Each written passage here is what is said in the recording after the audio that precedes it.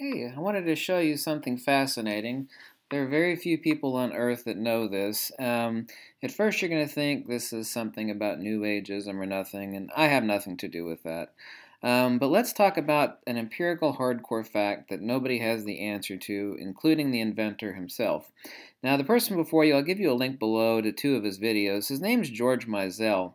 My lifelong friend named Tom, I won't give his last name, this is his very close buddy. This guy used to have a large business that he has since offshooted to some other people that sell neodymium magnets. He calls himself Super Magnet Man.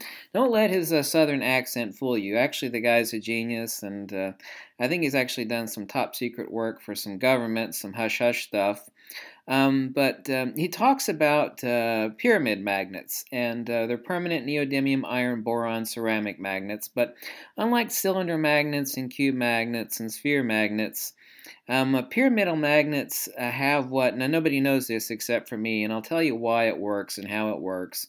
We're going to actually talk about real, genuine pyramid power, okay? Not New Age crap, not Gizan pyramids, not alien crap, but, you know, genuine, hardcore pyramid power that can be empirically measured with a Gauss meter. Now, a Gauss meter actually sends a current along a semiconductor along a probe tip that measures magnetic flux density. But as is the case, even though we have these devices, nobody actually knows what magnetic flux density is.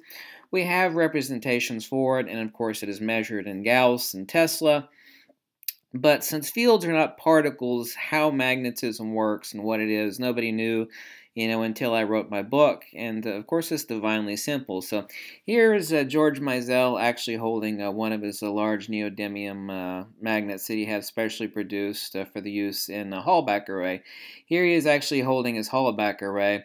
Now, he changed the alignment along various vectors at 45-degree angles, polarized vertically, polarized horizontally, and polarized at a 45-degrey angle. And on the inside, he actually stacked various disk magnets to get the flux density up past 10,000 Gauss, which is 1 Tesla. He's actually constructed ones that are stronger than that, and then these are used for scientific testing. Now, these are actual magnets used in empirical experimentation. One either in a Hallback array or for various experimentation. Here he is actually showing the principle of stacking magnets to create a pyramid, and now that actually changes the flux density at the top. Here you can see him with his Gauss meter probe at the tip of one of his 2-inch, which tapers to 1-inch in 50 Gauss neodymium iron boron, and I think it comes out at 6,000 Gauss, so 0.6 Tesla. Extremely powerful, especially for a permanent magnet. Now, a specific Hallback array, by using tinier and tinier magnets inside the Hallback array, in addition to the large pyramidal magnets, which have various alignments of their polarized array, and the entire superstructure out here is a really strong steel framework inside which the ceramic magnets are placed. And inside there, smaller and smaller magnets. One side over here actually has a hole all the way through the steel frame up to the magnets that allows for probe testing.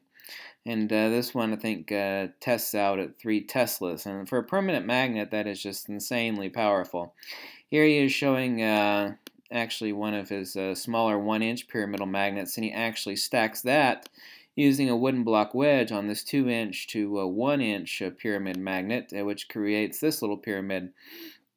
So here's an actual case of hardcore empirical actual pyramid power, but nobody knows how it works. But I understand how it works, and it's really very simple. I mean, field dynamics are incredibly complex, but they're divinely simplex. Here he shows one of his larger 2-inch by 2-inch by 2-inch pyramidal magnets, which actually has a small platform on top in which he places little tiny disk magnets and tiny little cube magnets.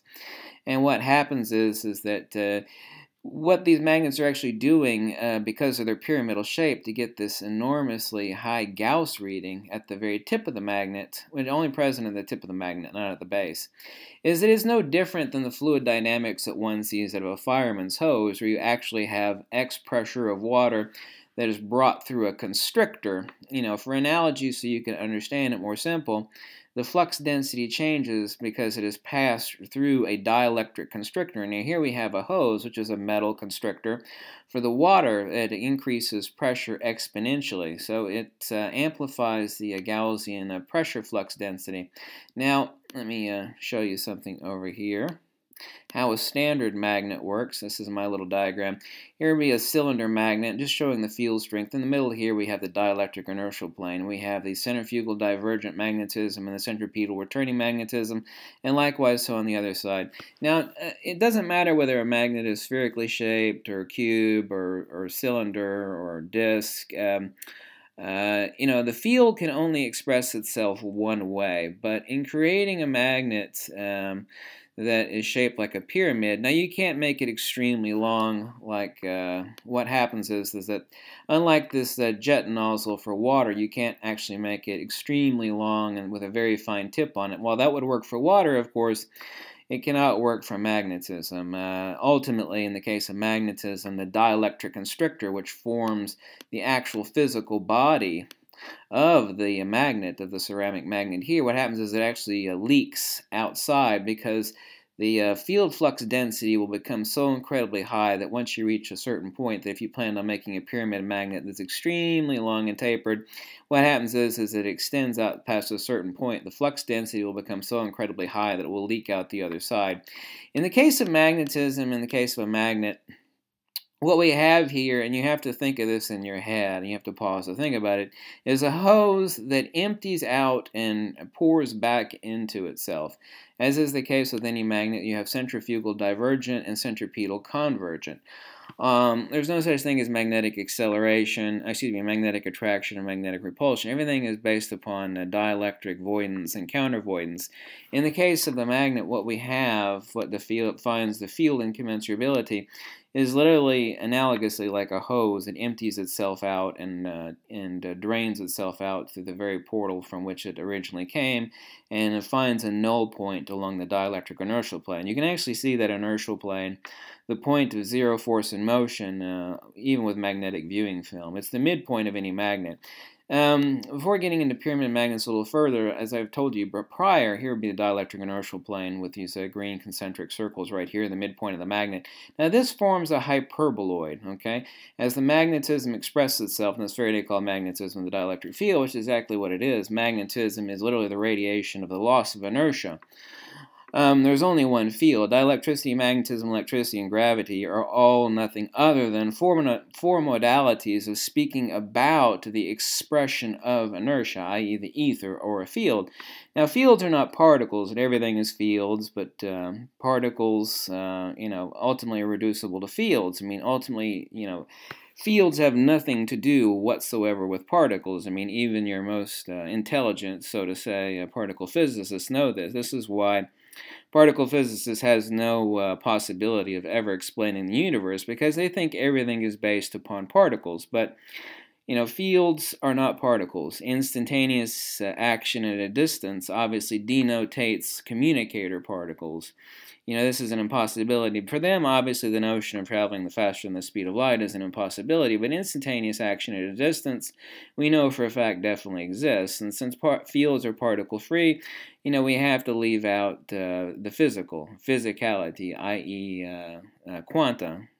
Quantum, i.e. quantity, literally is nothing other than Greek rehashed atomism. But getting back to the fascinating pyramid magnet, here's the actual expression of how the extrapolation of the field incommensurability occurs inside of a pyramid magnet. Now, if we place this alongside our conventional magnet, whether this be a cube magnet or a sphere magnet or a cylinder magnet, it always expresses itself that way, where you have equal geometries on either side, whether that's sphere, cube, or a cylinder.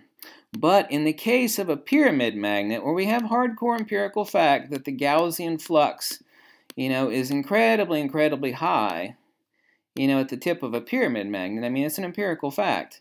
What occurs inside the pyramid magnet is this. Now, the blue sphere indicates the the sphere of field flux density, which would necessarily extrapolate itself out in equal components from either pole. And of course, getting further, I've mentioned in other videos, a magnet doesn't actually have poles. It has the inverse of counter space. The inverse of counter space, i.e. non-Euclidean geometry, is the expression of the creation of space and motion. In other words, there's no magnetic field in space. Space is nothing other than the attributional byproduct of the expression of divergent fields, such as electricity and specifically, of course, magnetism. We know for a fact that no field is ever terminated in space. Tesla himself said, without end, that the notion that space was something that acted on something or that did something was an absolute insanity. This basis of current-day physics and Einsteinian upside-down stupid logic is what Tesla railed against. But here we can see red, we see the magnetic flux density of the divergent magnetism, which is extrapolating itself out to centripetal convergence to the base of the pyramid magnet. And the pyramid magnet itself here is represented as this yellow line. The blue line is the dielectric inertial plane. The dielectric inertial plane will always occur at the midpoint of any magnet. Now, if you're able to take any magnet and put it through a salami cutter, as you will, and make 1,000 slices, 1,000,000 slices, if you're able to cut it even to 1,000,000,000 slices, every single slice of a magnet, it will have a north pole and a south pole. This is irrefutable. I mean, you could take a bar magnet and break it 2 times, 1,000 times, 1,000,000 times. Each little piece will have a north pole and a south pole. So what we have here is something called incommensurability. It's an extremely simplex principle that has a very difficult explanation for common Western conceptual understanding. But as you can see here, by actually changing the physical parameters of the actual magnet to pyramidal shape, what we do is we increase the Fluxian density at the point. And in this case, it doesn't have to be a point. It could be a much smaller plateau. Say we have a 2-inch base tapering to a 3/4 inch top. What we have here is an extremely high Gaussian flux density, which is absolutely no different than the fluid dynamics we spoke of in our fireman's hose, where we have X water pressure here, but we have increased force and motion up here. Now, but people had a really hard time understanding when I actually explained it in another video that increasing acceleration was decreasing force and motion. Now, this is something that is very hard for people to understand. I understand it very simply, but here we have inertia and acceleration decreasing force and motion. This is what the common human idiot refers to as magnetic attraction. Inverse poles, accelerating towards one another, and people say, what do you mean increasing acceleration equals decreasing motion? This is contrary to our primitive human understanding of acceleration equaling motion. You hit on the accelerator on the gas pedal of your car, you increase in motion. That's all we think of. But in the case of Mother Nature and how fields work, increasing acceleration equals decreasing motion. As these two magnets actually accelerate towards each other, what they're actually doing is they're actually eliminating out the space, the void in between them to come to a point of counter space. It's non-Euclidean field incommensurable point that is forming between these two, and they're accelerating towards one another. Here we have like poles. This is what we refer to as magnetic repulsion, but magnetic repulsion doesn't exist. What this is increasing force and motion. What we have here is an increasing sphere. You can actually see this underneath a ferrocell. What happens is, well, it's actually extremely complex to explain, but you have if you actually push these together tight enough, that what will happen is you'll actually cause the sphere the field flux to actually empty out in a region over here of counter space on either side, such that instead of the point of counter space erasure occurring right here, it occurs at a 90-degree angle, which is everything we know about electromagnetism and field theory, but nobody understands this. But I can actually see it underneath the ferrocell, and it's exactly what I predicted, but that's a point for another discussion. But that is how the pyramid magnet works, is that the fluxing density is so high that it actually causes the divergent magnetism to bottle up like water through a jet nozzle of a fireman's hose. And George Mizell created these, and I'll put the link to his videos below, but like I said, don't let his country accent fool you. The guy is actually a genius. You'll think, oh, well, this guy's a southern bumpkin, but he's actually extremely intelligent. So don't Don't let that fool you. Like here is, like I said, as before, is his Hallback array that produces 3 Teslas. And so this is empirically measurable. Anyway, thanks for watching, and I'll catch you later. Bye.